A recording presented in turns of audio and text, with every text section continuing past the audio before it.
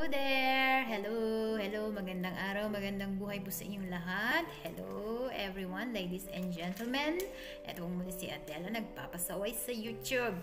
Today, we're gonna talk about Wi-Fi. We're gonna talk about Wi-Fi radiation. Okay? Do you know that Wi-Fi radiation is dangerous for our health? It is. Okay, maybe you are asking now, why and how it affects our health?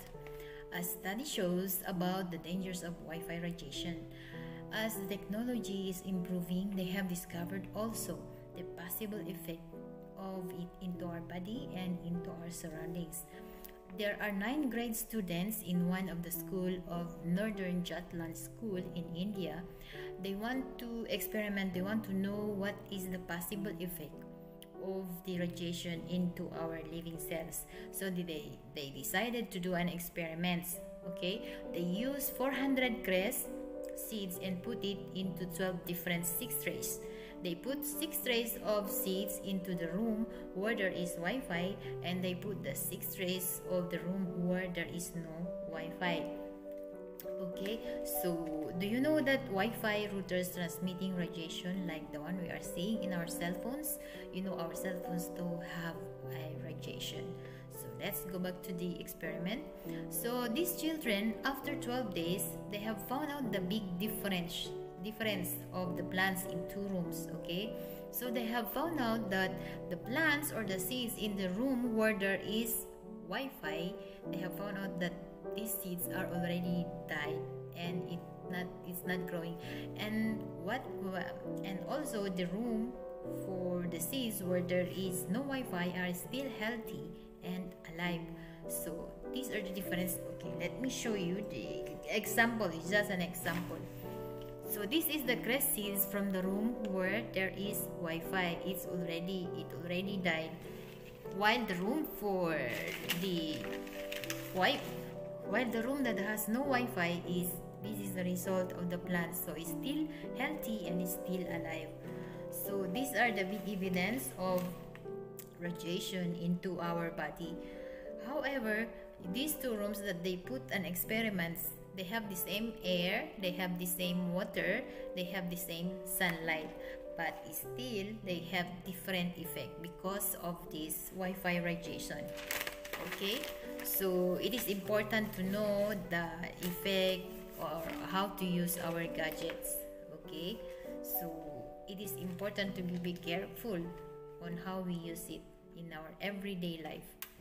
So according to Professor Ole Johnson, Department of Neuroscience, Karolinska Institute in Sweden, he said that it may also cause brain tumor or DNA damage. Okay, Dr. Johansson also said too much exposure in microwave radiation and wireless internet system, it may also cause infertility among the 5th century of women. Okay, so maybe around 100 years or 150 years, maybe people said, oh, let's stop using Wi-Fi. No, I didn't say we should stop using Wi-Fi because it causes bad effect into our health. Of course, we need Wi-Fi, we need internet nowadays. Okay, what I'm saying is we have some things to do, we have some things to avoid in order to lessen the radiation that comes into our body. Okay, so there are 4 ways we can do. What can we do in order to avoid radiation? Number 1, we have to use wired connection instead of using wireless connection. So most of internet routers now put Ethernet cable that can connect the cable from the routers going to the gadget like computers, laptop or cell phones. So in this way, only the devices that are connected through internet are the one absorb the signal into it instead of the radiation to scattered all over the corner of our house. Okay, so that's number 1, avoid using wired connection. Avoid using wireless connection, I mean. So number 2, avoid sleeping with your cell phones. Nowadays, you know, many children are sleeping with their cell phones in the night, which is not good, because when we are sleeping and the signals that comes out from our cell phone, it can affect our body. It can give bad effect into our body, especially for long hours of sleeping. So number 3, put your cell phones into airplane mode. You know, if you put your cell phone into airplane mode, if you're not using your phone again and if you are sleeping, you know, if you put it into airplane mode, it can disconnect the function in it, and second, it will also save your battery. Okay, so number 4, put some plants into your house or into your room. These kinds of plants can absorb the air pollution. It can absorb the radiation into our body. Okay, instead of our body to absorb, these plants can absorb it for us. Okay, so according to the article emphadevice.com entitled 10 plants that can absorb electromagnetic radiation. Do you believe that there are some plants that can absorb electromagnetic radiation? Me, I believe so. I have plants in my house, in my room, so I believe they can absorb air pollution too. So if you want to jot down these 10 kinds of plants to absorb radiation, then bring your pen and your paper. Number 1 is betel leaf, ivy, rubber plant, cactus, snake plant. Okay, let me show you the example. This is the snake plant. Okay, this one is snake plant. Okay, spider plants also. These are in my room. This is spider plants. Okay. So, stone lotus flower, asparagus fern, mustard green, and aloe vera. So, these are the 10 plants that can absorb radiation into our body. So, these are the 4 ways in order to avoid or lessen the radiation that comes out into our body. So, please, I hope, try to do it in order for the sake of our health and for the sake of our children. Okay, so these are the things you can do. I hope that this video can help each one of us, and thank you so much once again for listening. Thank you for watching, and please don't forget to hit the like and subscribe, and if you want to be notified whenever I have a new video, please click the bell button. Thank you so much.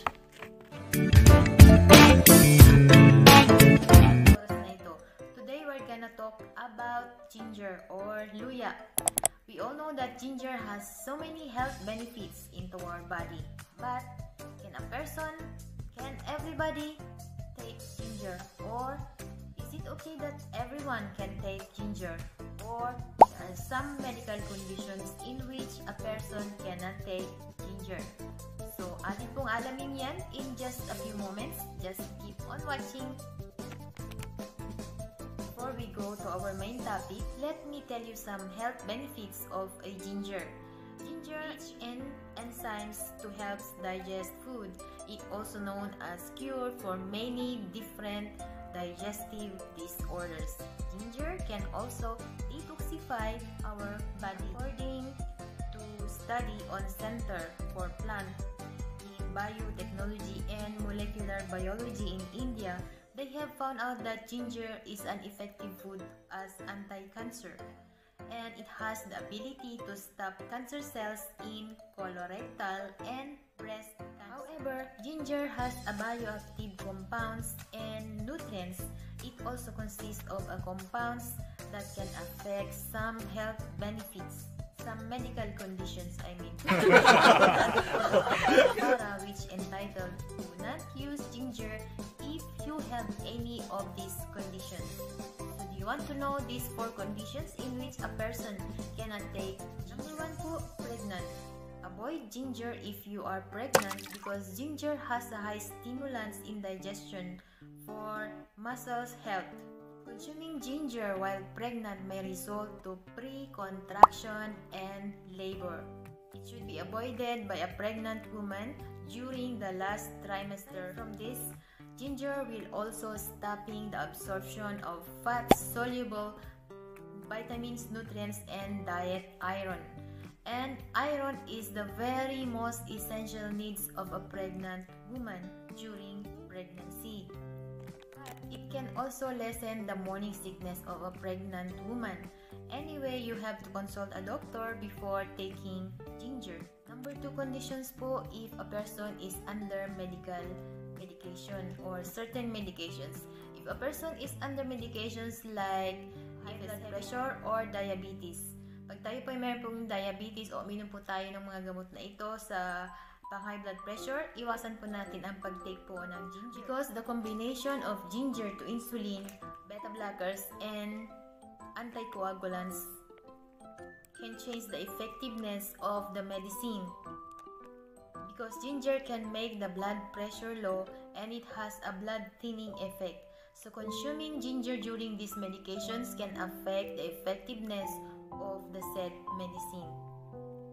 Kasi po kung tayo po ay nagtitake po ng mga drugs po na ito, ng mga medicines po ng pang-diabetes at high blood pressure, magkukontrahan po ang gamot na ito at saka yung ginger. So mawawala po ang effectiveness po ng gamot na atin pong iniinom o magkaroon po ng interaction po. So iwasan po natin ang pag-take ng ginger if we are on these certain medications. Number 3 po, if we have blood disorders po. Tayo po ay meron pong blood disorders, stop using ginger because ginger is good for blood circulation. It helps a person who has diabetes, obesity, peripheral artery diseases.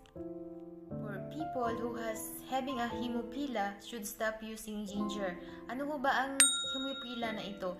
Hemophilia is a medical conditions in which the blood cannot be formed normal. The reason is it has lack of blood thinning proteins.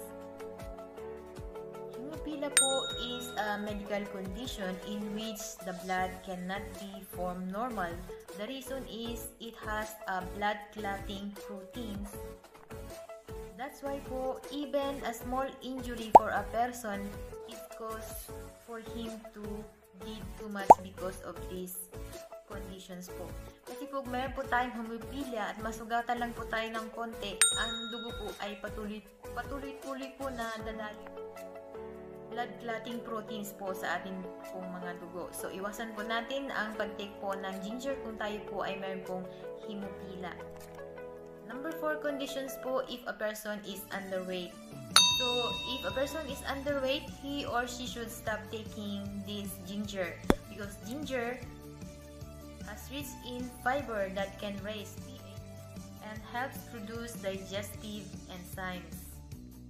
A person who is eating ginger can lose the appetite to eat. It helps digest food easily. So if you are underweight, avoid using ginger. Consuming ginger in this condition may result in hair falling, lose weight, muscle thinning, and irregular menstruation. So if you are having these 4 conditions, stop using ginger. Ulitin ko po, pag tayo po ay meron pong blood disorders, pag tayo po ay pregnant, if we are underweight, and if we are having certain medications, so avoid using ginger po.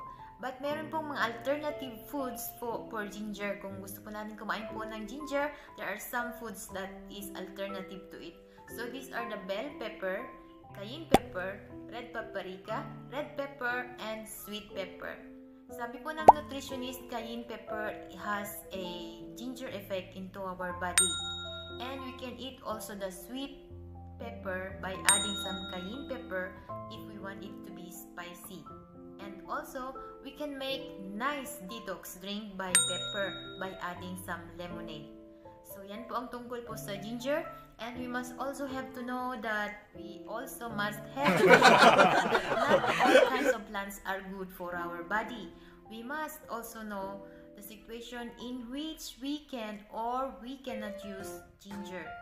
So it's better po to consult a doctor before taking these herbal medicines or ask somebody which kind of herbal medicines is good for our body. So that's it po about ginger. Sana po yung nakatulong po ng konting kaalaman po sa pagkain po ng ginger sa epekto po ng ating pong katawan. Sana po yung nakatulong. Thank you so much for watching. Thank you for listening. Please don't forget to hit